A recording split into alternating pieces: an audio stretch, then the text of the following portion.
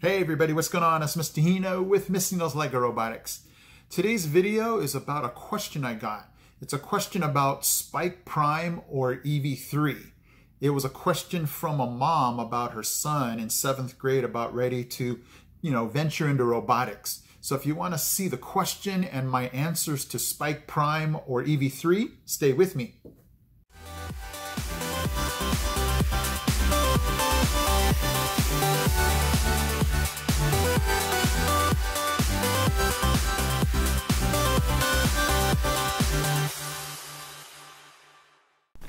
Okay, so Mom Lemur says, question, my son is going to 7th grade and knows some basic coding with no experience on robotics. I want to get him a set so he can learn it at home with some online courses. Can you suggest EV3 or Spike Prime? Heard that EV3 is outdated and slower. Meanwhile, Spike Prime is for elementary. I do want something lasting the next few years since it is quite expensive. Please help to decide. Well, let's figure this out. So Mom Lemur, it sounds like, so here's the facts that I got. 7th grade, no coding or robotics experience, and then you want him to be able to grow into this kit. And so what I'm going to go ahead and do is lay out for everybody how I feel about Spike Prime and EV3. Since I've had a chance to do a lot of EV3 and I have been looking at the Spike Prime a lot, and I'm going to go ahead and give you basically my opinion on which one you should get. So I basically told Mom Lemur that she should go with EV3. And I have 5 reasons why I chose EV3 over Spike Prime. And here is number 5. And these are not listed in any importance of order. I just had to have a number 5, 4, 3, 2, and 1. So number 5, I told Mom Lemur that she should go with EV3 because EV3 has been around longer. So if she wants her son to get some online help and tutorials and videos to look at, there are just a ton of videos and tutorials for EV3. If you try to look on YouTube for Spike Prime videos, you're not going to find a ton just because it hasn't been around that long and just because I don't think many people are venturing into it yet. And it's just either they're not posting it on YouTube or maybe it's just they're still trying to figure things out. So if she wants to give her son lots of help, especially online, there's just a ton of resources with EV3. And if her son runs into some problems with Spike Prime, with programming using Scratch, and it's just not going to, Spike Prime is just not going to offer a whole lot of help for her son at this moment. Reason number 4 that I chose EV3 over Spike Prime is EV3 just has, I feel, just so much more expansion possibilities and project possibilities. And it just feels like you can do more with EV3 than Spike Prime at this moment. Now, I know Spike Prime has an expansion set, but EV3 does. And it just feels like, and you guys can comment in the comment section below, I just feel that EV3 gives her son and everybody more possibilities, more options with the EV3 than Spike Prime. And if you look at the amount of pieces, EV3 has more pieces than the Spike Prime does also. And I just feel that if her son is in 7th grade, I just feel like the EV3 is going to push him a lot more than the Spike Prime would be.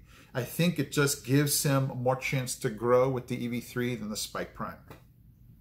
Number 3, and it kind of leads in from the one we just did, because her son is in 7th grade, I feel that EV3 is the best option for her. If you're in 7th grade, I just feel like the Spike Prime is geared more towards the lower grades, maybe the 3rd, 4th, 5th, maybe 6th. You guys can tell me if I'm wrong, but it just feels like the EV3 is meant more for the middle school, 8th, 9th, maybe 10th grade. It just feels like the Spike Prime is just not geared to go that direction.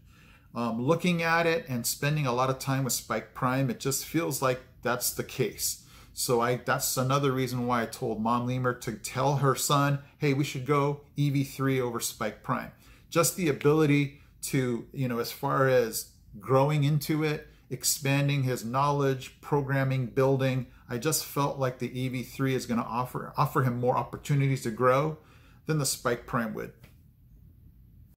Reason number 2, I feel like with Spike Prime and EV3, they're pretty comparable on price. So that's another reason why I told Mom Lemur to go with EV3.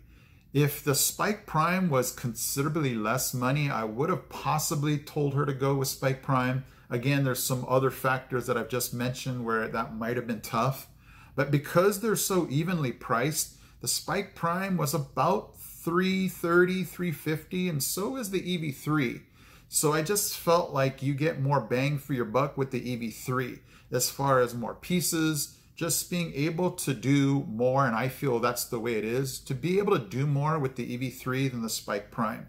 It feels like when I open up the Spike Prime and I start to build and put things together, it just feels empty, like I should have more things to put together. When I open up the EV3, it just is like, whoa, sensors, gears, beams, axles. Not that the Spike Prime doesn't have that, but it just feels a lot less full with the Spike Prime than the EV3. So number 2 is I just feel like for the price, Spike Prime just doesn't give me enough, in the kit as EV3 does for that same amount of money.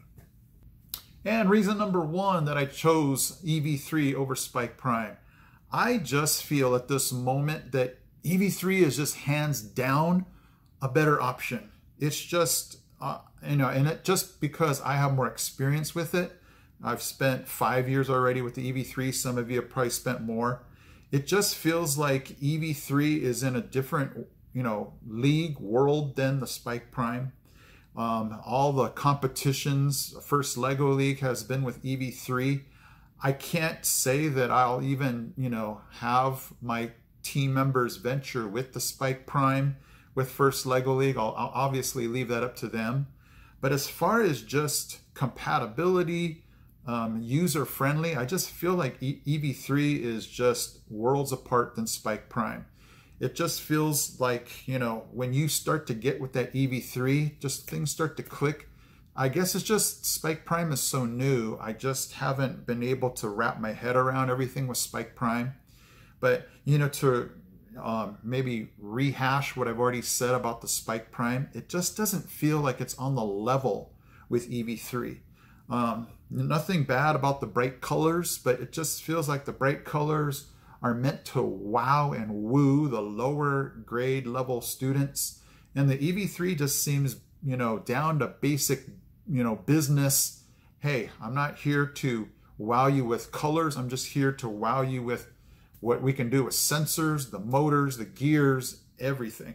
So those of you that are, with me on EV3 are probably going, yeah, EV3. And it's not about, jumping on a certain bandwagon. It's just EV3 in my book.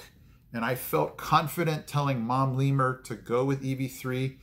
That's just what my gut says. It just says that EV3 is a better buy, a better option. It just gives her son a better, foothold platform for robotics and room to grow than Spike Prime would be. I feel like if they had Spike Prime, it just feels like their next step might be the EV3.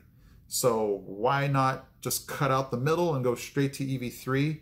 And then I can see maybe her son going to, Vex or some other type robotics after EV3. But EV3, I feel like, her son, if he's in 7th grade, has so many more years to develop knowledge, programming, everything with the EV3 before, they exhaust all of the options. Because this is my 5th year with EV3 and it still feels like I have tons more to learn and enjoy.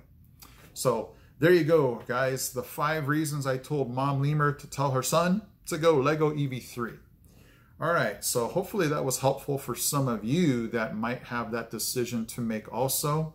That's just my opinion. So, do your research and gather all the other information. I'll go ahead and leave you guys links to the EV3 and Spike Prime. If you guys want to do your own research, that's fine. Okay, guys, I'm Mr. Hino from Mr. Hino's Lego Robotics. I'm out. He's out. He's out. He's out. Peace out.